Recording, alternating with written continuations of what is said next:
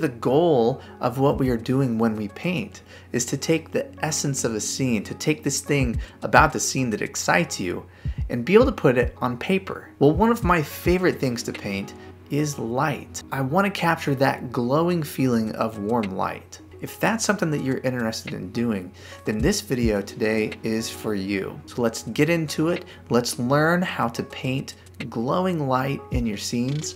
Let's take a look. I have a free gift for you. Watercolor is not a very forgiving medium. It's hard to correct. So having a plan from the beginning is crucial. That's why I created this free video lesson, 7 Secrets of Fresh, Powerful Painting. I give you 7 powerful tips that will help you plan your painting, mindfully paint your scene, and most importantly, know when you are done and avoid overworking. Many students have already watched this video lesson and are seeing great results, and I know that it can help you out as well. All you have to do is follow the link in the description down below, and you can start painting more fresh and powerful paintings. All right, back to the video. This is a recent painting of mine. I liked this subject matter. It's an old farm kind of on the edge of town. So you have some older buildings here, and then you kind of see the edge of the town here. I particularly liked how the light was hitting these trees. And I wanted the shadows and the light to kind of tell the story of the atmosphere of this day. I really wanted the light in this painting to glow. And that's what we're going to talk about today, how to get the light to really glow in your painting. The first thing that you want to remember is to put some of your warmest colors in the painting in your first wash. So if you're familiar with my painting style, it's usually done in 3 phases. Step 1 is to paint the lightest values of the scene. Step 2 is to paint the large middle value shape. And then finally, I paint the darks and the details of the scene.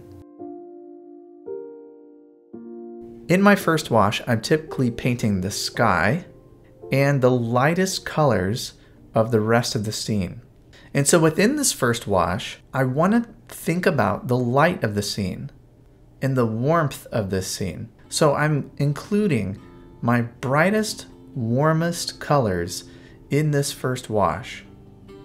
So you'll see here in this grass where the light is hitting the most, I'm placing my brightest, warmest greens and letting some of these warm colors fuzz together within this first wash. I'm also placing a few lighter, warmer greens in the sky. And that light green color is going to portray the light shining on the leaves within these trees. So step 1, think about your warmest colors and incorporate them within your first wash of the painting. And the next thing I want to do is I want to focus my warmth and saturation in the middle area of the painting. So I want the most attention in the scene to be not in the foreground, not in the sky. I want it to be right along here. So my warmest colors, my most saturated areas, are right along here in the middle ground. Another key to get the light to glow in your painting is to not include too much detail in the shadows. I want you to notice the large shape of this painting. The shadow goes right into the building, connects to the trees, moves right into the darker areas here. I'm painting around these lights. But if you'll notice, I don't have a lot of detail in these shadow areas. I'm really thinking about the shape instead of the detail. And I'm letting these shapes merge together and painting them while they're wet. Because I don't want a lot of detail in the shadows, I want to keep those little bits of detail for the light areas. That little bit of light and detail really draws my eye right here. Now if I'm going in here and worrying too much about windows and other branches that are in the shadow areas of the painting, I'm going to lose that freshness, that glow that this painting has, because it's going to overwork those areas and the scene's going to become overly complicated. By simplifying the shadow areas of your scene, you can keep the focus in the light areas of your painting.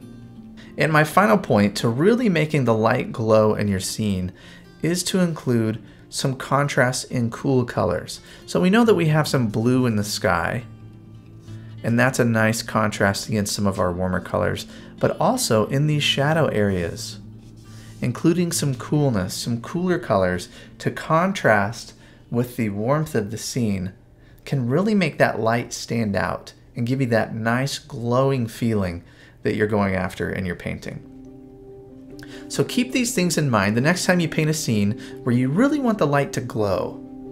Paint your warmest colors in your first wash. Let them flow and blend together. Focus your warmest areas in the middle of the painting where you want the most attention to be.